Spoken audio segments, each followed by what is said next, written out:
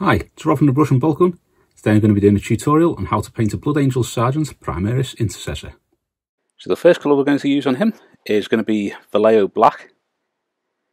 Now you can see that the holster is painted black there. That was because I didn't actually have a red sprayed holster, so I just used a bare plastic one. Gave that a quick lick of paint before we started the video. Now the Blood Angel himself has been sprayed with Halford's red primer. So it's not an exact match for Mephiston Red, which is usually what I'd spray them with. But I was out of Mephiston Red, so just use the red primer.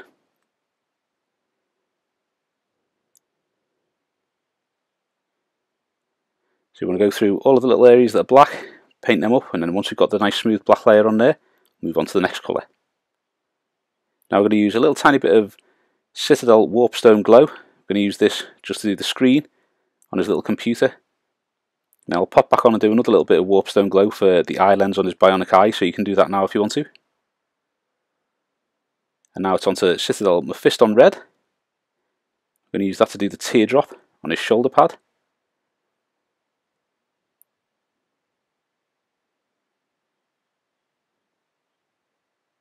Like so.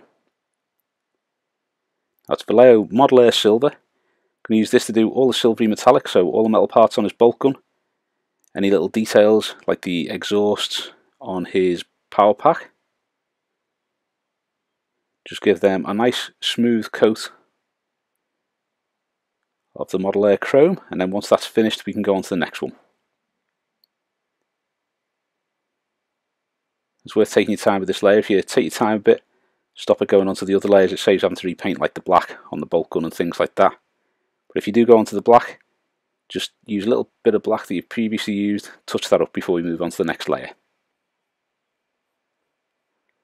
Now I'm going to use a little bit of gold, it's Citadel Retributor Armour. I'm just going to use that to do the bolt rounds inside the magazine there.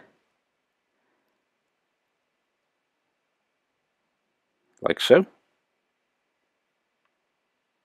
I'm going to use Citadel Rakarth Flesh. I'm going to use this to do his hair. It's a very interesting model of Blood Angel. I've never painted one before, other than maybe the Space Hulk ones. And what I found painting this guy was there's loads and loads of little tiny layers on it. Whereas some models you'll be using a lot of one colour for ages and ages and ages. On this guy, it seemed to have loads and loads of shorter, like video sections, because it was like lots of small areas of colour. So like the hair, the face, the blood drop, a little bit of gold, a little bit of black. So quite an interesting model to paint. So with that done, we're now going to paint his skin, and we're going to use Citadel Kislev Flesh. Now I use this one because he's a Blood Angel, they tend to have the paler skin. So we've gone for this colour rather than one of the Vallejo ones. Make a bit of a change.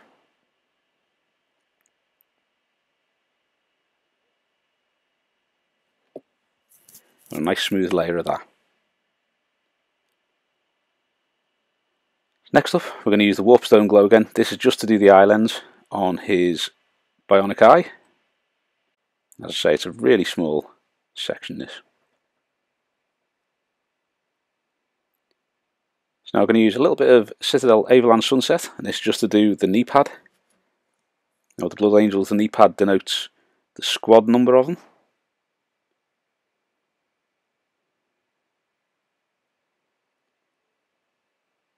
Well, the company number is represented by the blood drop colour and number on the shoulder pad.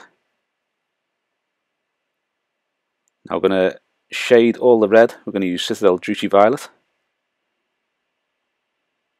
And say the blood drop colour and number, I mean the number of blood drops there, not a specific number, on the shoulder pad. So the Druchii Violet, you do want to go into all the details here. Make sure you get it into all of the recesses.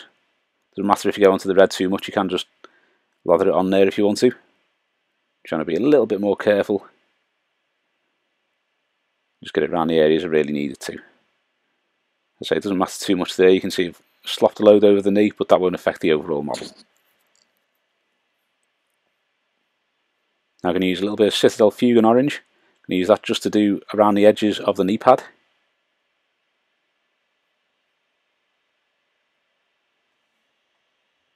And on to the next layer. I'm going to use Citadel Casandora Yellow just to do his hair.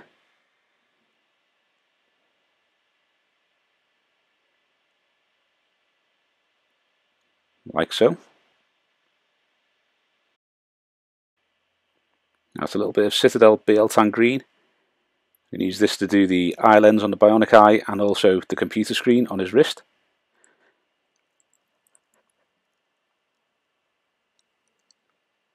Like so. Now for a little bit of Citadel Reikland Fleshshade, we're just going to do his skin on his face. You don't want this going on really thick. Enough that it sits in the details, but not enough that it really darkens that skin.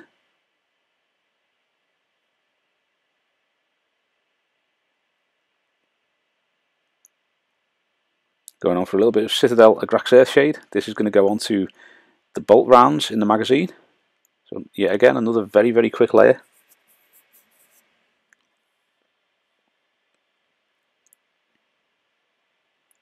Now Citadel Nuln Oil, going to be to do all the silver metallics. So like you did with the red, you can really get that all over the silver metallics. It brings out the detail, dulls down the shine, but leaves it shiny enough that I tend not to do anything with it afterwards.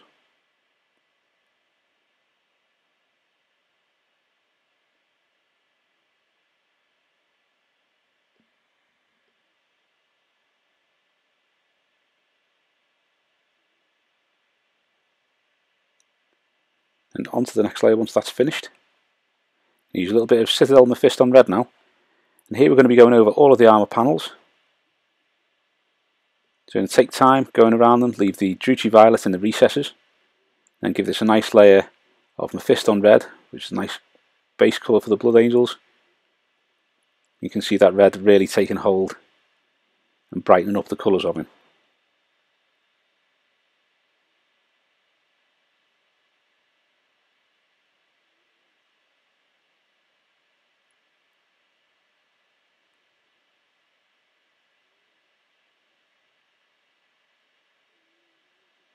Now we're going to highlight that using Evil Sunz Scarlet. The way I do the highlights is always, you want to think about where the light is coming down from above, and it's going to illuminate the sections of his armour, so you don't want to be doing the underside of his legs, things like that. You want to keep the highlights onto the areas where the light will be catching it. You can see the Evil Sunz Scarlet really starts to brighten up that red and give it that kind of vague orangey colour. With the next highlight, we'll bring that orange out further. Now with that layer done, you can see the red's really bright now. We're going to add a little bit of Fire Dragon Bright to the Evil Sunz Scarlet. We're just going to start doing some highlights on the red. Now there's mainly going to be highlights hitting the edges of the red, because the Evil Sunz Scarlet brings the armour out enough that you don't really need to do too much highlight into that. So you can see here I'm adding it to the edges. They'll make it stand out, not every single edge, because the light wouldn't catch every single edge in that way. So you want to think about which edges will be catching the light, make sure you highlight those ones. Now we're moving on to Vallejo Black once more. I'm just going to touch up any areas of black which may have been affected by another colour, so you might add a little bit of red, or there's silvers in there. So you just want to touch them up, make sure that you've got a nice smooth black layer for the highlights. As I say, it's the first time I painted the Blood Angel in ages. Really did enjoy it. I think the colours work really well together. Once more, if you do manage to get a bit of the black onto the red or any other colour, then you can just go over that, just to tidy up the edges and that. So to highlight the black, we're going to be using a little bit of Vallejo German Grey. It's a very dark grey colour. I do enjoy it and like to put it on to highlight the black. So you want to be leaving enough of the black there that you can still see it, and you want to be highlighting with the German Grey very carefully, just to lighten up those areas. You can see already how it brings out the colours and brings out the details by highlighting like this. So you want to be doing this on the chest eagle, a little bit on the shoulder pad, on the joins between the armour and on a Boltgun.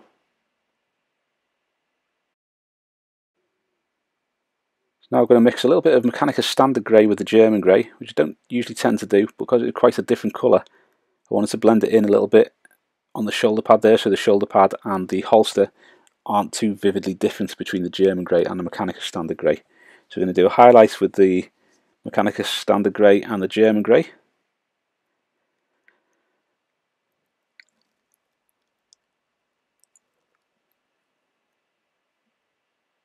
Like so.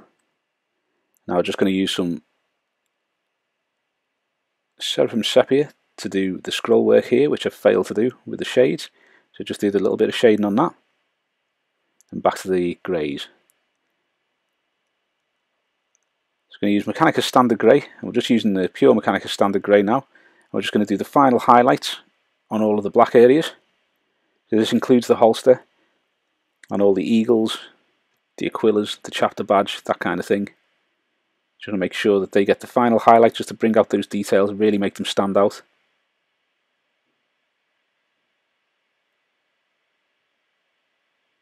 Take your time doing them. I'm using a Wargamer character brush from Army Painter here. I really do like the points on those. Once we've finished, we'll move on to the next colour. So going on to his knee pad now, we're going to use Citadel Averland Sunset. Just going to reapply some of that and leave the shades in the recesses and also towards the bottom of the knee pad.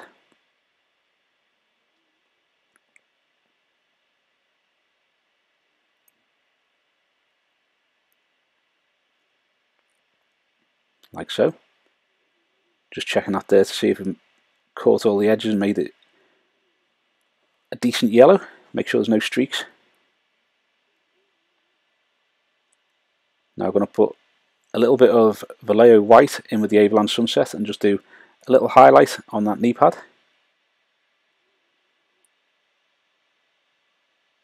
Like so.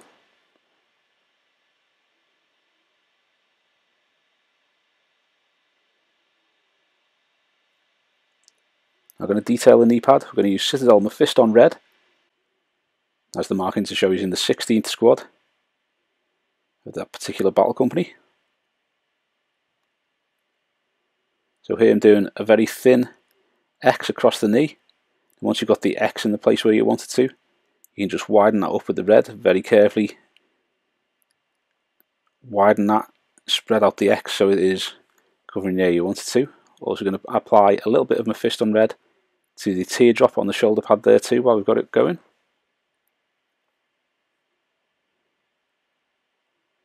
I'm going to use a little bit of Citadel Squig Orange. We're just going to highlight the top part of the red there, down to the point where you did the highlight on the yellow, so that you've got the highlights going to the same area, like so. Now we're going to do his company markings. So we're going to use the white to do the teardrop on the shoulder. So to do the teardrop, just do a straight line down, fan that out into almost like a open-ended triangle, like so, and then just do a curve at the bottom, and that will give you the teardrop shape.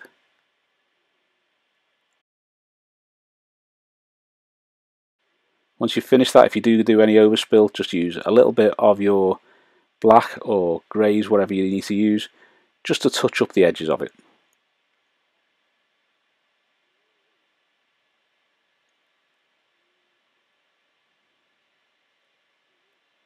Like so.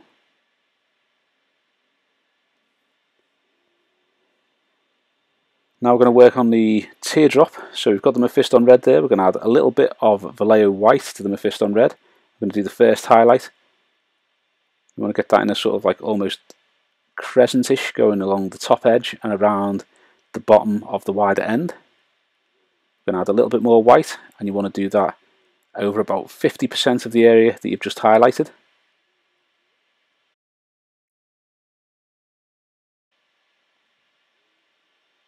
Like so. Next we're going to use some pure Vallejo White. We're just going to do the final highlights on the gemstone on his shoulder pad. So we're going to do one spot on the rear side there, and a little bit down the bottom end, and a little thin line right up the top there, just to give that the proper reflection. Now we're going to start working on his hair, and all we're going to use for this is Citadel Rakarth Flesh. You're going to try and pick out all the individual details on the hair itself. Again, I'm using the Army Painter Wargamer character brush for this. I'm doing it a little bit rough and ready. So when you've got each of the hair bits done like this, you can then go back and smooth it out and shrink down some of the areas of yellow. And that will give it more of the blonde look rather than the yellow look. If you just do it all rough like this, you will have a lot of yellow showing through and the hair will look quite bright and gaudy. So you do want to go back and just shrink down some of the gaps between the pieces, widen some of the Rakarth flesh, and then the hair will look a bit more blonde.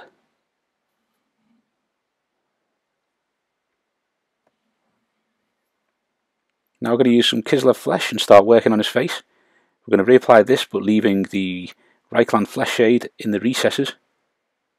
Again, it's the Army Painter Wargamer character brush we're using here. Usually tell by the silver bit at the end that holds the bristles. And we're just gently highlighting all the areas on the top that would be catching the light more. So you're leaving the shades in the recesses and the areas which are covered by details above.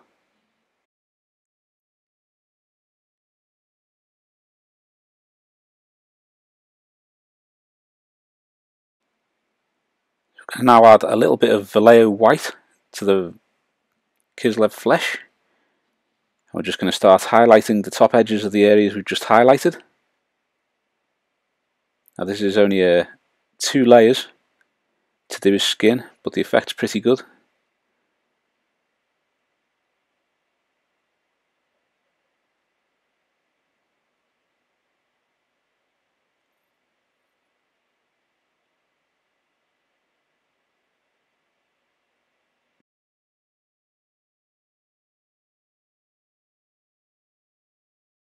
Like so.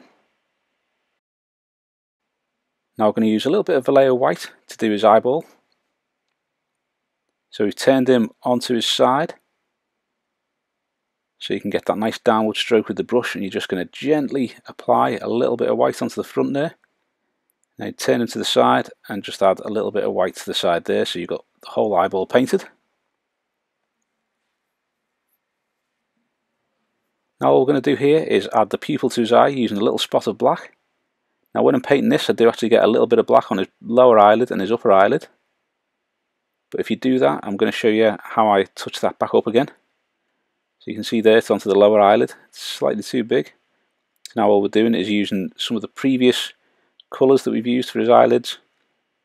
And we're just going to touch them up and get rid of that, so that you've got the nice pupil on the eye and also none of the pupil on the eyelid. Like so. So we're going to start working on his face a little bit more here. So we're using Vallejo Red Wash. I'm just going to use that to gently colour his lips and around his eyes a little bit. Now it's a lot lighter than the Carroburg Crimson. If you use the Carroburg Crimson, it will darken the lips a lot. Because the Blood Angels are usually pretty pale faced, we're using a little bit of this just to give a bit of colour to around his eye and his lips there.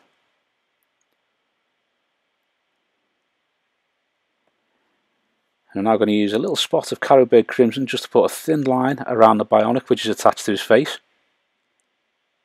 You always think if you've got a big bit of metal like that clamped to your face, there's going to be a bit of rawness around where the skin joins the metal.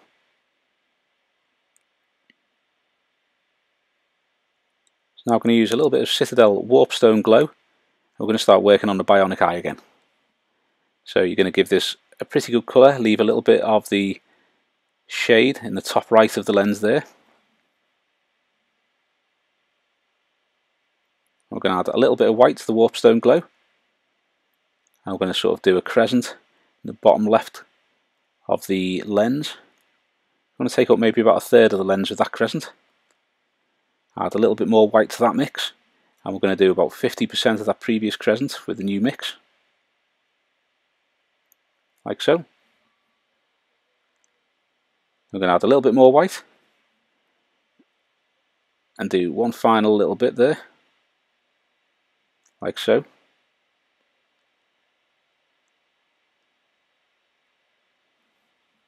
And then finally we're going to use a little spot of pure white. I'm going to tap that in the top right hand corner, so you've got a little reflection of light in the top right hand corner there, and a little tiny bit of white in the bottom left.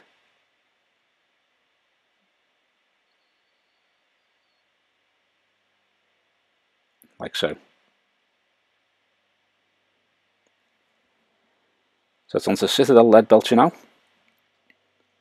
we're just going to touch up around the edge of the lens on his bionic eye. And the reason we want to use the chrome is we've got the shade on there, so you don't want to use the chrome and have a really bright casing around the lens. We're using Lead Belcher because it's quite a dark silver colour, and it'll put it pretty much to the shaded chrome colour. Now onto Rakarth Flesh again. We're just going to do this little bit of scroll work on his bolter.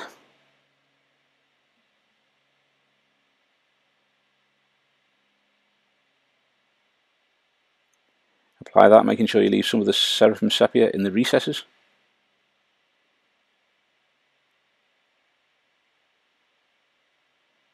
I'm going to add a little bit of white to the Rakarth Flesh.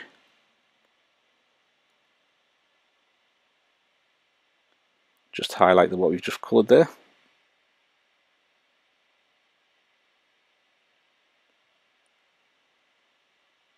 Now I'm going to add a spot more white to the previous mix and just give that one final highlight. Like so.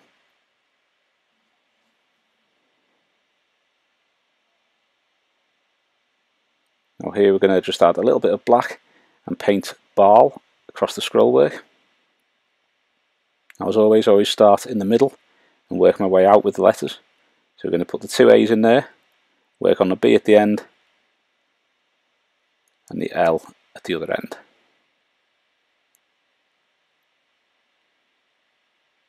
Like so. I'm going to use Warpstone Glow again, and we're just going to work on the little computer screen. So we're just going to recolour the whole screen with that, making sure you've got the Biel-Tan green around the edges of it. And what we're going to do is add a little bit of white to the Warpstone Glow. And we're just going to paint a couple of little crescents in the corner, like so, and do a few little horizontal lines so it looks like you've got a bit of a scanner going on. The lines coming through the scan there, and then the horizontal lines on the left are to represent text on the screen. And we're just going to use a little bit of Citadel Mephiston Red to put a few little blips on the scanner, like so.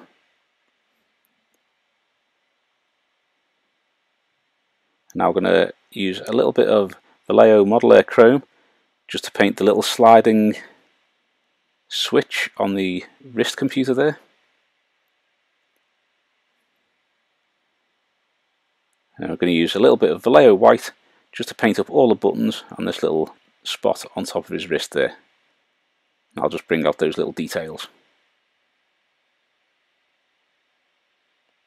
Like so.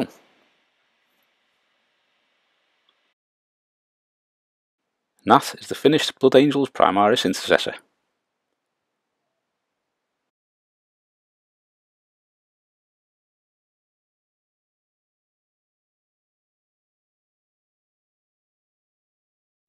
Thanks for watching. I hope you've enjoyed the video, and if you have, please give us a thumbs up and subscribe to the channel so you won't miss any future content.